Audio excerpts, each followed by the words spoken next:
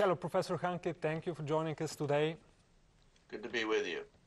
We saw hundreds of thousands of people across Chile have taken part in protests against the country's current pension system almost 2 weeks ago. Why, Professor Hanke?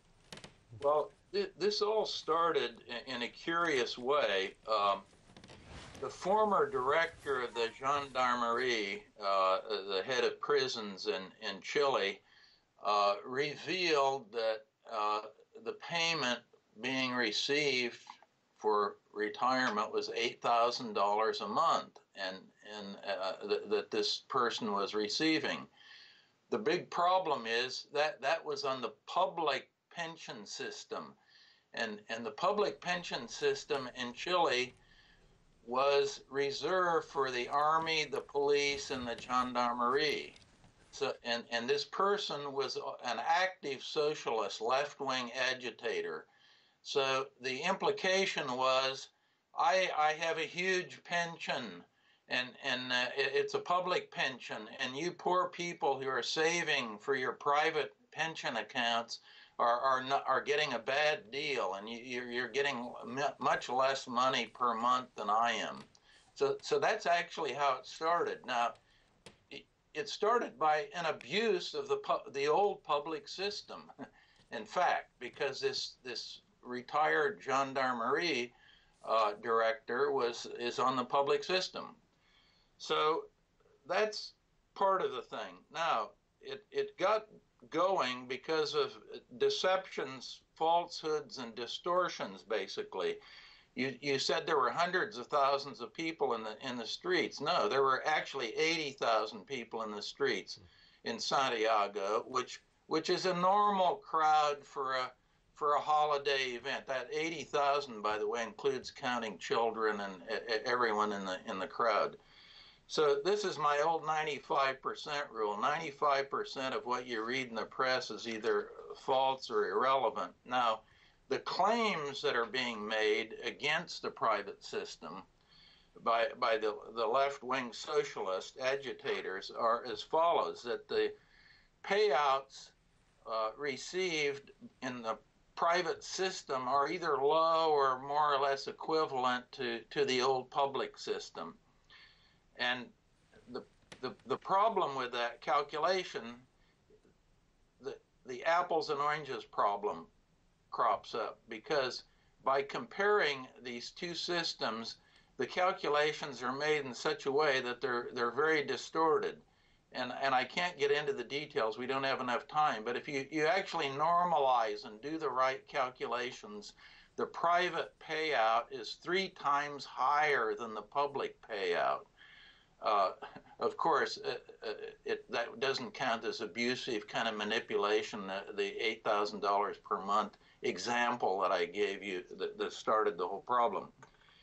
The second thing is that the management fees for the private pension systems are excessive and high, and actually the average management fee is 0.6% of the assets under management, which is lower than the OECD average for pension funds. So we have the reality. The reality is that the private system has been in for 35 years.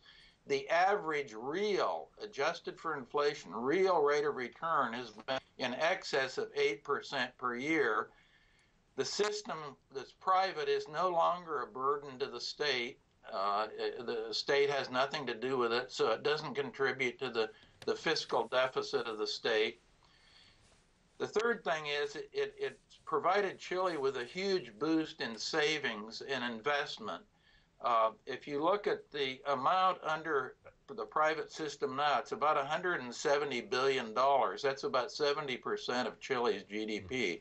So a huge amount of savings, stimulated a lot of investment that they've calculated has added about a 0.5 percentage point to the annual growth in Chile during the last 35-year period. And then the proof of the pudding, the system's been copied by many countries with all kinds of diverse backgrounds. In Eastern Europe, Poland, you have Hong Kong in Asia, you have Sweden in Northern Europe, you have Peru in South America. So it has been copied, and I must add that the public system argument is bogus in the following sense, that the demographics for these public systems is such that they are impossible to sustain going forward. Most of them are actually bankrupt now, the public systems. By definition, you can't bankrupt a private system.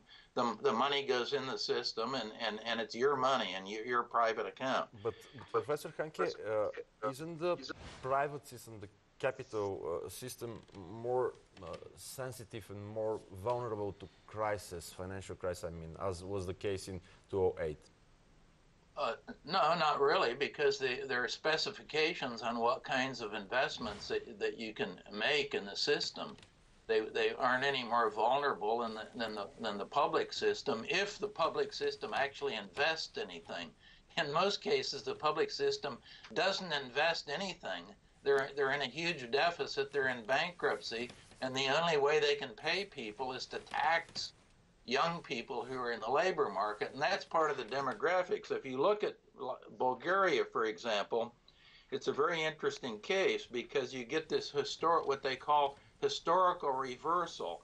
And the historical reversal is when the number of people in the age category 65 and over exceeds the number in the 0 to 14-year age group.